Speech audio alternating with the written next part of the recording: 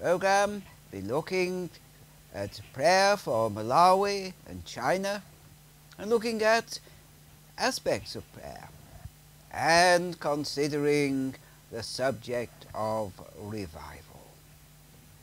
I'm going to start with a prayer request from dear Bishop Edison Ferry, who's going to a crusade very shortly in Malawi. And he writes, "My brother, I greet you in the name of Jesus Christ. I am currently writing to you to say thank you very much for all the words of encouragement and the word of God that you sent me.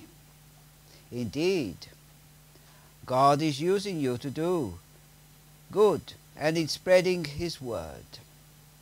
I will be having a big service starting from the 18th of December to the 1st of January in Otari village. This service will be more about breaking all the chains that the devil has put on people, chasing out the demons, delivering people, and I am asking you to put us in your prayers, since this is the time of difficulties in my church. We currently got robbed. They took our tent. I can see that my faith is being shaken day by day as I am in this journey of saving lives. Let us join hands and join God's army in fighting against evil spirits. In situations like this, I feel that the only way to the light is prayer. So I ask you again, please include us in your prayers, that God may be with us from the beginning of the service to the end. We always base on the Word of God. 2 Corinthians chapter 4 and the 3rd verse. But if our gospel be hid, it is hid to them that are lost. Here, Bishop Edison Theory, dear man,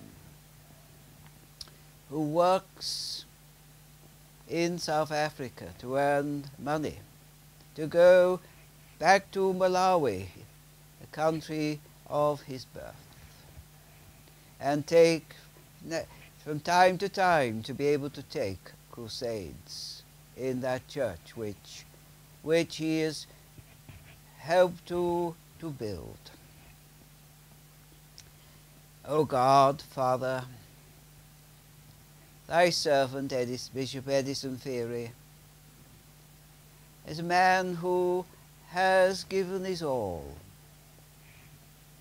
to the gospel, for the gospel to be made known in Malawi. And as this crusade is starting at Otari village on the 18th and going right through and including the 1st of January, may the gospel be preached in the power of the Holy Ghost, and that these demons which have come against that work, that they will be scattered, driven out. In fact, I command them to be out through all the authority in the Lord Jesus Christ, that wherever they attack this work of Edison Ferry in this crusade, that they will be thwarted, and that it will be a mighty move of the Holy Ghost in every one of those services, that souls will be convicted of sins. And that wherever there is interference through witch doctors, that these witch doctors will be reduced to nothing, because you are the Almighty God.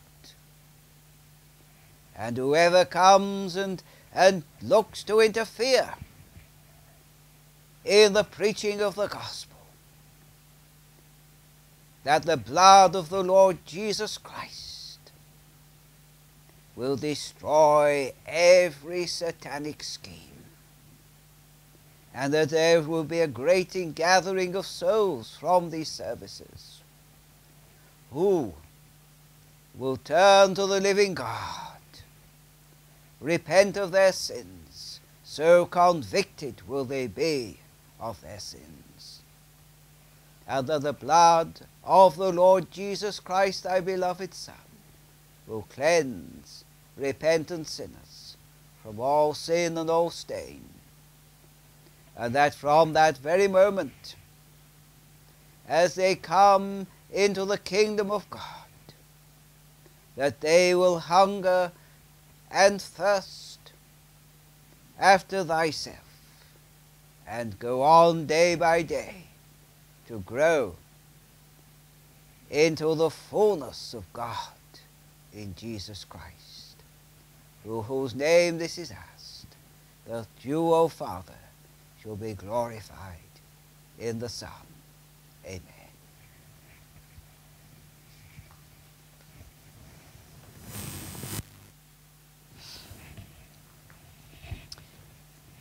Received the other day the latest edition of the magazine from Hudson Taylor Ministries, of which I'm so grateful that I receive these from different places. Some wonderful, wonderful reports.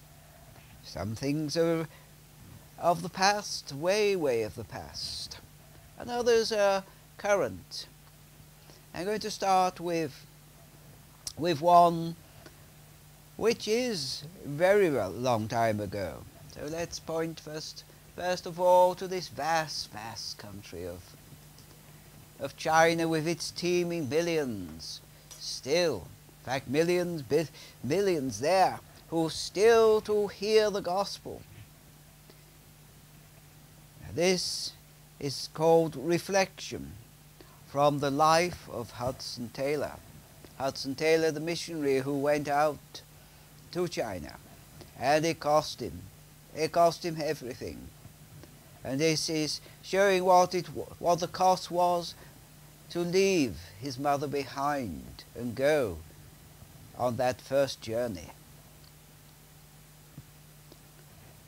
Hudson Taylor departed on his first journey to China on Monday, September 19th, 1853, at the age of 21. He and his loved ones faced the reality of having to say a painful goodbye.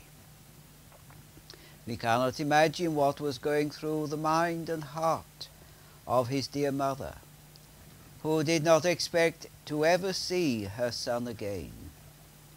She wrote about this time of goodbye. Seeing me in tears, he said, "O mother, do not grieve. I am so happy, I cannot. I'll tell you what I think is the difference between us. You dwell on the parting, I look to the meeting, alluding to their reunion in the better land." His mother continues, before retiring for the night, he read aloud part of the 14th chapter of John. "Let not your heart be troubled," and engaged in prayer. The throne of grace was easy of access, and while offering thanks for mercies received, and imploring continual blessings for himself, for those he was leaving, for the church and for the world yet lying in the arms of the wicked one, it was evident that to him this was no strange work. Hudson Taylor would also write about these last moments with his dear mother. Never shall I forget that day, nor how she went with me into the cabin that was to be my home for nearly 6 long months. With a mother's loving hand, she smoothed the little bed. She sat by my side and joined in the last hymn we should sing together before parting. We knelt down and she prayed, the last mother's prayer I was ever to hear before leaving for China. Then notice was given that we must separate, and we had to say goodbye, never expecting to meet on earth again. For my sake she restrained her feelings as much as possible. We parted, and she went ashore giving me her blessing. I stood alone on deck, and she followed the ship as we moved toward the dock gates. As we passed through the gates, and the separation really commenced, never shall I forget the cry of anguish wrought from my mother's heart. It went through me like a knife. I never knew so fully until then what God so loved the world meant. And I am quite sure my precious mother learned more of the love of God for the perishing in that 1 hour than in all her life before. So there, the dear, dear mother saw that ship leaving the docks of Liverpool to take her son to China, and he was to have a great, great impact in China. And it does cost, because here was Hudson Taylor taking hold of the scripture, Romans chapter 12 and verse 1. I beseech you therefore, brethren, by the mercies of God, that ye present your bodies a living sacrifice, holy, acceptable unto God, which is your reasonable service. So there he was, presenting his body to be the body of the Holy Ghost, to go out there to those vast, vast numbers in China, lost souls, and to take that wonderful and glorious message of salvation.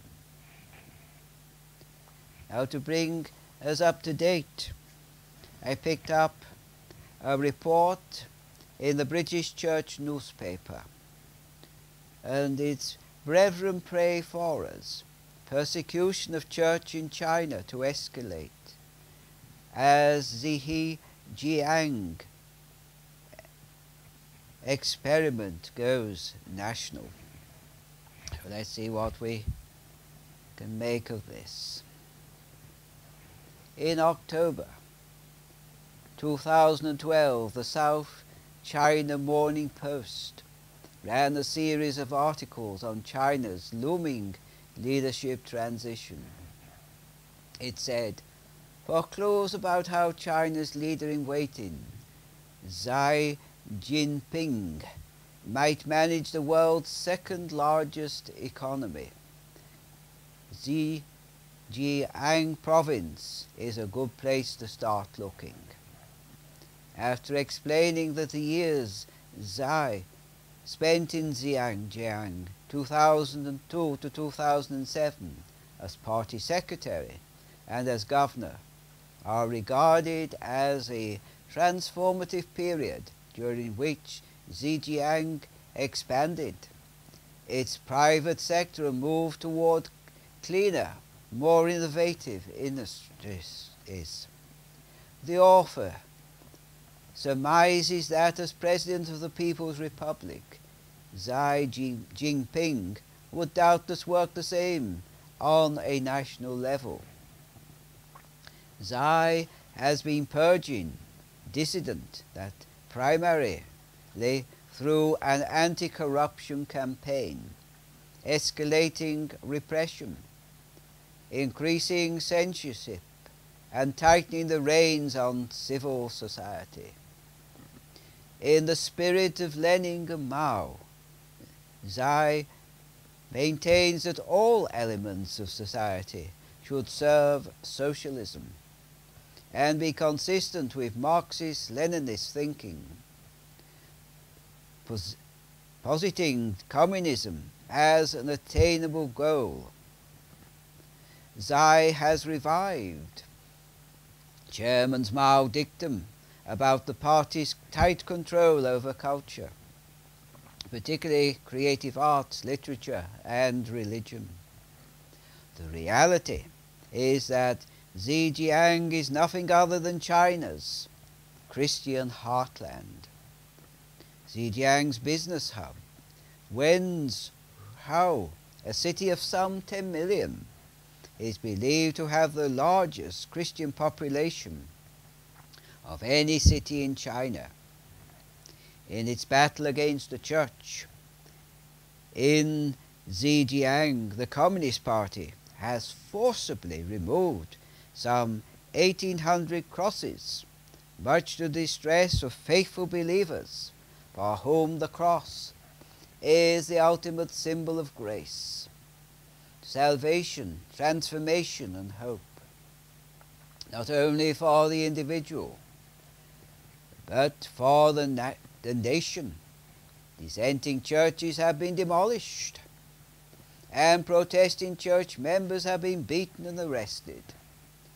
On July 1, 2015, the Chinese Communist Party enacted a national security law that paved the way for increased national repression and persecution, purportedly in defense of national security. Then, in a massive crackdown, commencing on the weekend of July 11 and 12, 2015, the Chinese Communist Party arrested some 300 prominent human rights activists and lawyers, including several who were defending religious cases, in particular cases from Zhejiang. By this time, a lawyer, Zhang Kai, was advising congregations on their constitutional rights, despite having been temporarily detained on July 10, 2015, during which time he was interrogated and warned not to get involved. Zhang persisted in providing legal advice to more than 100 churches. On July 14, 2015, in the midst of the crackdown, Zhang announced the formation of Lawyers for Protection of the Cross, a group of some 30 Christian lawyers from across the country who would take on the Zhejiang church cases. Zhang Kai was arrested on the night of August 25, 2015, and was disappeared into China's secretive and notorious black jail system, accused of inciting disorder and spreading fiction. Also criticizing Chinese Communist Party policy in Zhejiang was Pastor Yu Yi's, senior pastor of China's largest Chinese Communist Party approved and registered Three Self-Patriotic Movement Church, the 10,000 strong Zhongji Church in the Zhejiang capital, Hangzhou, hoping to protect themselves from negative consequences. The Free Self-Patriotic Movement and Associated China Christian Council cut Zhu loose, officially dismissing him. On January 18th, Pastor Zhu was arrested on January 27th and disappeared into China's black jail system on charges pertaining to corruption. By early February 2016, 8 influential Free Self, Patriotic Movement and China Christian Council leaders had been arrested and were being held incommunicado. On September 8, the Chinese government released a deliberative draft of its new regulations on religious affairs. The regulations gave the Chinese Communist Party total control over religion. Unregistered and unapproved religious activity will no longer be tolerated. Registered churches will be obliged to follow strict guidelines, and all building will be tightly regulated. Not only has the Chinese Communist Party set the stage for a flood of persecutions and prosecutions against the Church, but it is also poised to tighten the noose around China's human rights lawyers. When Zhang was arrested in August 2015, he was held in solitary confinement and in darkness for 6 months, until February 25th, when under extreme duress he made a television confession in which he repented of his crimes, retracted his criticisms of the Chinese Communist Party, and advised other lawyers against getting involved. Upon his release on March 23rd, Zhang returned to his mother's home in Inner Mongolia, subject to strict bail conditions that he stay out of politics and refrain from speaking to the media in Inner Mongolia. Subject to strict bail conditions that he stay out of politics and refrain. In late August, Zhang posted a video on WeChat in which he retracts his former statement, which he explains was made under duress after experiencing a 6-month detention that was all black and no daylight. On August 31st, security police from Wenzhou City surrounded Zhang's mother's Inner Mongolia home and took him away. His condition and whereabouts remain unknown. The Zhang experiment is about to go national, and this apparently was originated from Morning Star News. Heavenly Father, we've seen that the great cost to Hudson Taylor with that parting from his mother to go to China, that reaching out that he started in China, and that many received the gospel message. And in the midst of increased persecution, present day,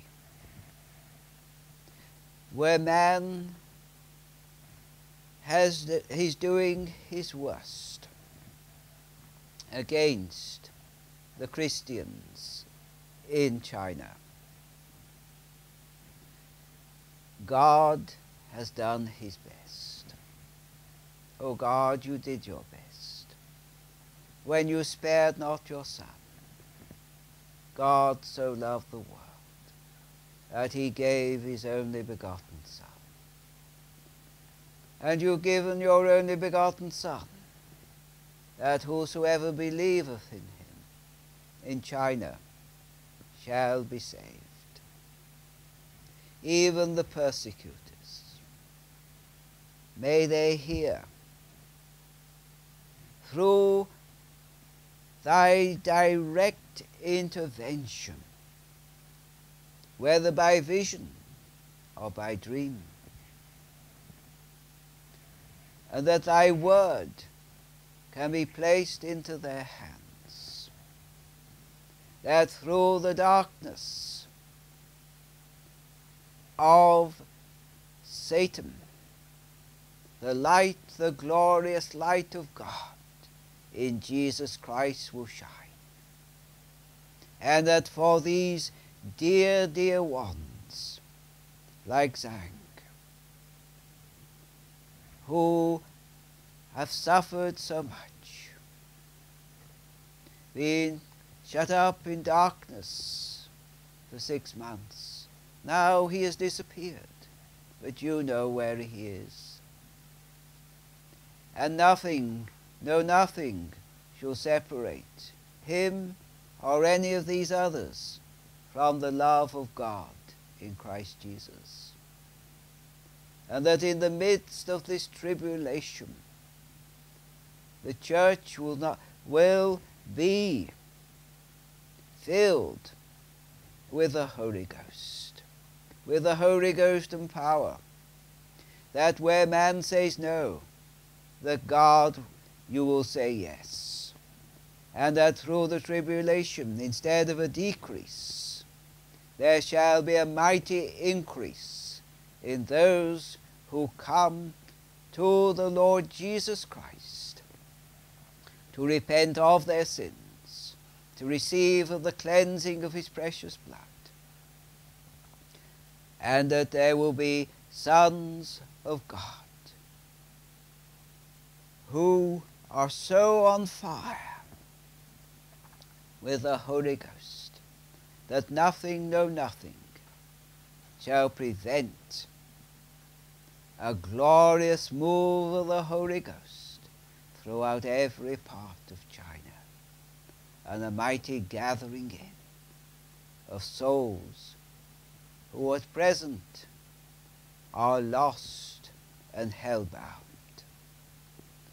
For this is asked in the name, Father, that you cannot deny. Show that you are God in China. For thy glory, and thy glory alone it is asked. Amen.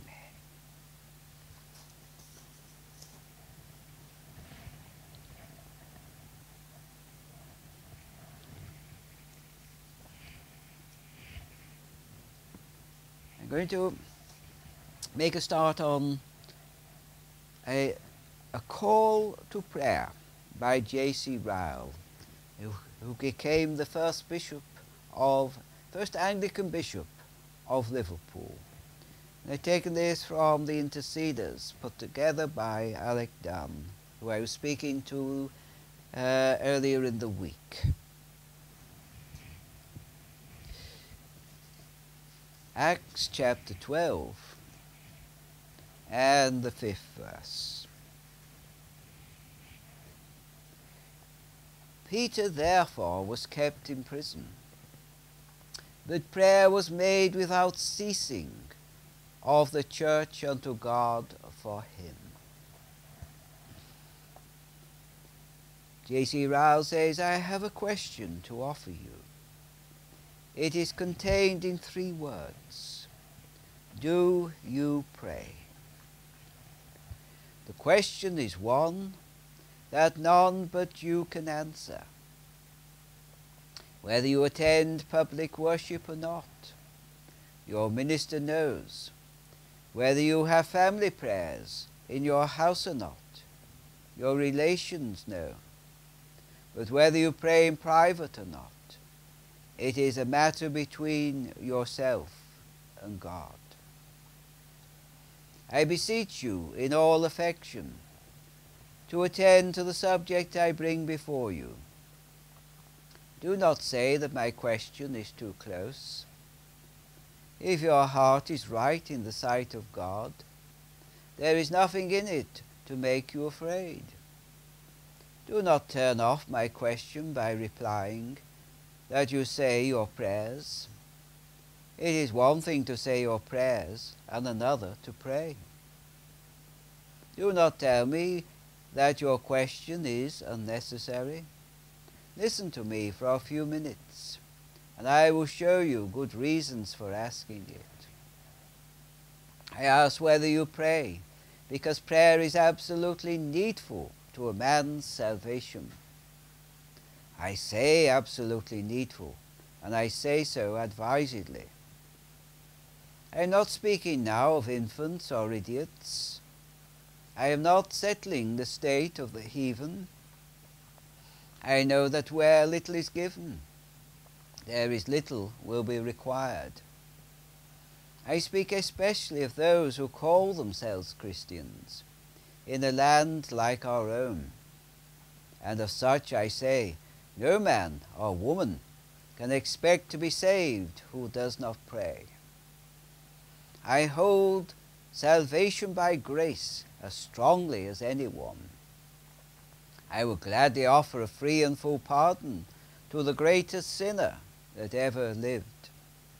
I would not hesitate to stand by his dying bed and say, believe on the Lord Jesus Christ even now, and you shall be saved.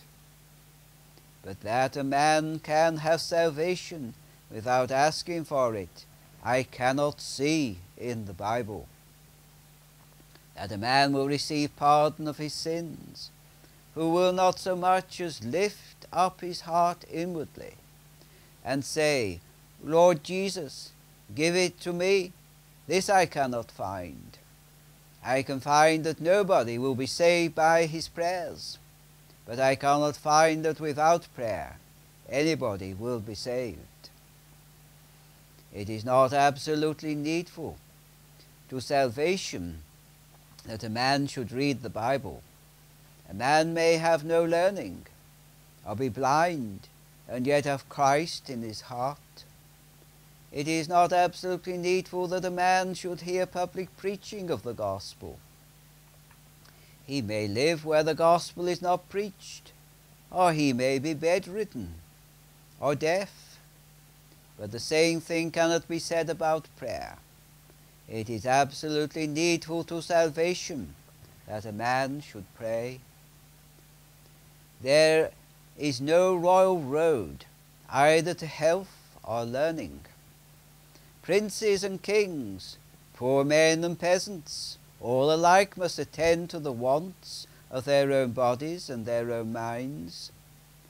No man can eat, drink, or sleep by proxy. No man can get the alphabet learned for him by another. All things which everybody must do for himself, or they will not be done at all. Just as it is with the mind and body, so it is with the soul. There are certain things absolutely needful to the soul's health and well-being. Each must attend to these things for himself. Each must repent for himself. Each must apply to Christ for himself. And for himself each must speak to God and pray. You must do it for yourself, for nobody else can do it. To be prayerless is to be without God, without Christ, without grace, without hope and without heaven. It is to be on the road to hell. Now can you wonder that I ask the question, do you pray? I ask again whether you pray, because a habit of prayer is one of the surest marks of a true Christian. That will be continued in future programs.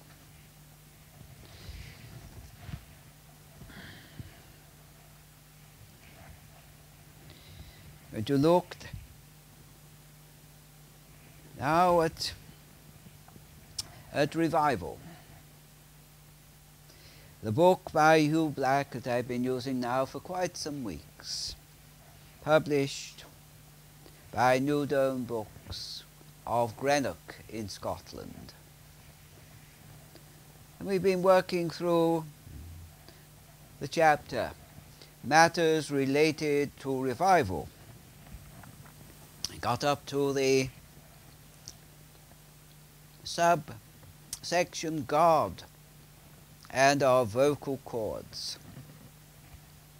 There is another matter related to Wesley and the early Methodists that people reading might hardly believe. People used to ring the church bells to silence these preachers. You say, look, that's a bit of nonsense. You don't need to have a great cacophony of sound to silence solitary preachers. Indeed, with some of the preachers who are wandering around these days, you sure don't.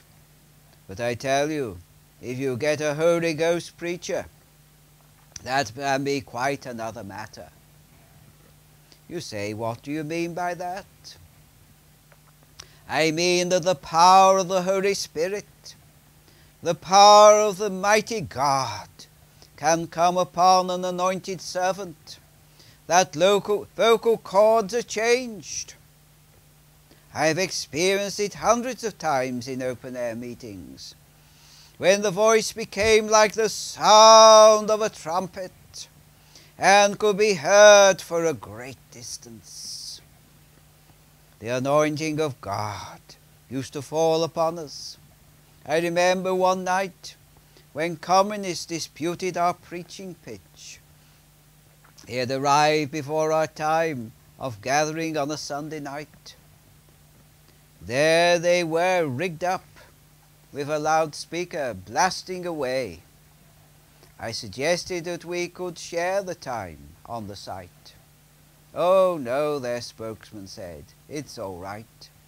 We don't mind you going on as well. Just you go ahead as well. It was fine for him. He had the loudspeaker and we hadn't.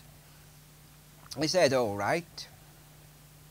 So we took our stance about 10 or 15 yards away, certainly not too far, and began. The anointing came, certainly not too far, and began. The anointing and the power came, the volume came, and the communist audience came. The crowd gathered around us, and the opposition packed up what they then seemed trumpetry equipment and went home. It happens right now in these days. I totally understand the ringing of the church bells in Wesley's day, and I have no doubt that the preachers won the battle. You have no idea of the miracle that God can work. In my own experience, one of the most amazing instances of this kind was at the funeral of the late Mr. Robert Galt. My voice had been strained and was badly defective. It was an open-air service, and a great number had gathered. I had a living word in my heart, but no voice to proclaim it. Just at that time, I was writing a book in which I had been referring to David Wilkerson and the miracle that happened one night when the gangs were gathered, and Wilkerson came to the end of his tether. God can be very disconcerting at times. It was as though he said to me, what do you know now? You need a miracle. You need a miracle now. You know, by the grace of God. I agreed. I opened myself to God. I believed God, and he worked a miracle. My voice became as the voice of a trumpet sounding across that whole crowd of people. God was there in power. I think Satan did not want God's honored servant to have that kind of victorious funeral. But God loved his servant, who had been a man of God. And God, I believe, was minded that the voice of triumph would sound. God attends to these details in life. He is interested and concerned about all that kind of thing. Ours is a miracle-working God. Then, subtitle, A Glorious Ending. The time of Wesley's departure drew near. He had been an organizer, and his societies were growing all over the world. They grew into the Methodist movement. Whitfield, on reviewing his own work, could say, "I built with a rope of sand." I think in the sense of failing to organize his converts, as Wesley had done. Towards the end, Wesley uttered his ever memorable words, "The best of all is, God is with us." I occasionally look back over the years and review our own situation. I remember the early days when there was only a handful of us. I remember the moving of God, the acquiring of our first church, the revelation, the vision, the provision of the funds, the moving out into other areas, the building of other churches. I remember the actions of God. And you know, it is often easy to look backward and say, these were great days, and fail to appreciate present blessing. I do not believe in overindulging in that way of thinking. I believe we are now having perhaps the best times we have ever had. I believe the presence of the living God is intensifying in our midst. And I believe if I was departing tonight, I would remember Wesley's words and bless God's name, that He is with us now. Ours is not a man-made movement, not just a strong leadership movement, but a movement of the Spirit of God, expressing Christ through the lives of those who have become deeply committed Christians. The best of all is God is with us. Wesley glanced backward, but he gazed forward. Do it that way. Glance backward for encouragement, but gaze forward to the vision of the glory for motivation. Christ, like Moses, endured as seeing Him who is invisible, and for the joy that was set before Him endured the cross, despising shame, and hath sat down at the right hand of the throne of God. That ends that particular chapter. So, the next one, we're looking at a completely a revival here, the Welsh revival of 1904. Andrew Black says, I am moving on past the Great Awakening of 1859. Yes, that undoubtedly was a great awakening, and particularly over in Ireland, in Ulster. I read some amazing instances of how God moved in 1859. Although it had profound results in this country, I am not minded to go into this at present, but to come up quickly to the Welsh revival of 1904. Wales was in a very bad condition, even if not as morally low as it was England in Wesley's day. In Wesley's day, the churches were cold and formal. In Wales at the beginning of the 20th century, they were modernistic, having been badly affected by liberal theology. And as so often happens, God put his hand on a man. Revival often starts with God putting his hand on a man, or a woman, or a small group, drawing them into a place of deep intimacy and union with himself. After they are affected, there is a move outward. The most holy, not the least holy, are the first convicted. In Wales, God put his hand on a young man, Evan Roberts. For about 6 months he took that young man more or less into heaven for 4 hours every night, from 1 o'clock to 5 o'clock in the morning.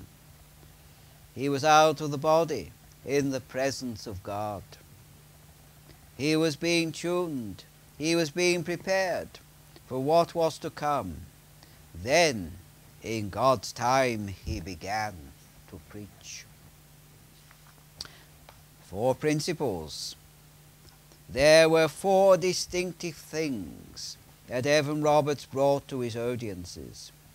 He looked for immediate action, and he felt that God had in vision promised him 100,000 souls. I want to bring to you these 4 things. Before presenting them, he asked the question of everyone present in his meetings: do you desire an outpouring of the Spirit? If yes, the 4 conditions must be met.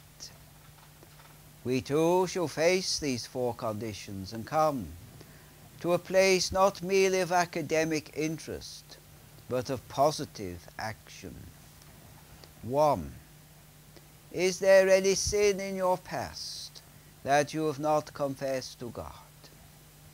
On your knees at once, your past must be put away and yourself cleansed. Now I ask you that too. Are you carrying any known and confessed sin? Then stop trifling with God. There is no future for you until sin is dealt with. 2. Is there anything in your life that is doubtful? Have you forgiven everybody? Everybody? Everybody? If not, don't expect forgiveness for your own sins. You won't get it. I ask that same question. 3. Do what the Spirit prompts you to do. Obedience, prompt, implicit, unquestioning obedience to the Spirit. Do what God tells you. I warned you about the same, of the danger of the misapplication of finished teaching, digging like a terrier to find sins that are long forgiven. Don't do that, but whatever the Spirit indicates to you, do that. He makes no mistakes. If he brings up something that you have hidden for years, don't hide it any longer. Do it. Obey the Spirit, and you'll find release.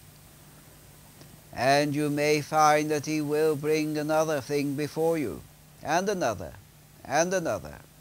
He will wipe the slate clean. Trust the Holy Spirit, but obey him implicitly. And 4, a public confession of Christ as your Saviour. There is a vast difference between mere profession and a real confession. Church membership may be nothing more than mere profession. There should be open and true confession to a relationship with the living Lord. The reaping. They went down like corn before the reaper, as the Holy Spirit swept large areas of Wales, north and south. And oh, the power and the glory of it! The miners saved in masses, wrongs righted, deep sins forgiven, magistrates with no cases to judge, pubs emptied, football terraces emptied, various holes of iniquity emptied, and the voice of swearing no longer heard on many of the streets. Men were afraid to swear, so intense was the power. The journalists smelled a story, and they came and heard the voice of the living God, and were converted where they sat. The power of God was there, and souls came in masses. There was a loud pouring of glory, and ever Roberts got his 100,000 souls. Social consequences. Let us look for a moment at the outcome of the revival socially. The newspapers reported that since the commencement of the revival, there has been very few arrests for drunkenness.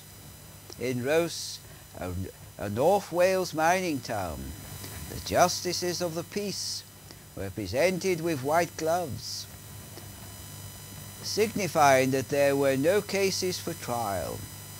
The official police records show that in Glamorgan in 19 there were 10,528 convictions for drunkenness. In 1906, these figures had decreased by almost half. As a result of this, there was a great improvement in moral standards. The public houses and the gambling dens now lay empty.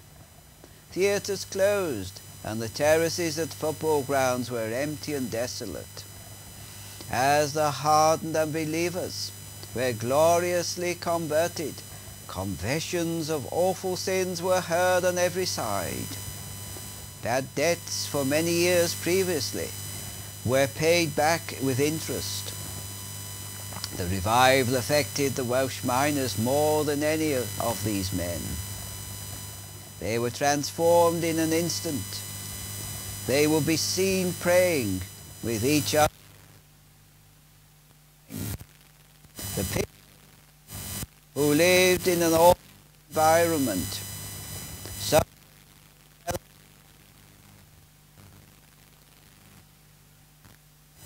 only being accustomed to commands with foul, were now totally confused and almost stopped working until they became adjusted to the new kindness and clean language. Family situations were changed. Men now spent time with their children instead of drinking. Cruelty to children also decreased, and the numbers of prosecutions for child cruelty fell to almost nothing in the county of Glamorgan. Finally, the streams and the influence of that revival went worldwide. Communication had become much easier in the 20th century than in earlier days. News of the Welsh revival flashed across the world, and its influence went into many lands. What some of you don't know is that its influence is with us now. Our background sources, the springs from which our own fellowships come, are of two types, and one of these is Welsh. The 1904 revival had a profound influence on the Jeffreys brothers, and it was George Jeffreys who brought a knowledge of Pentecost to Greenock.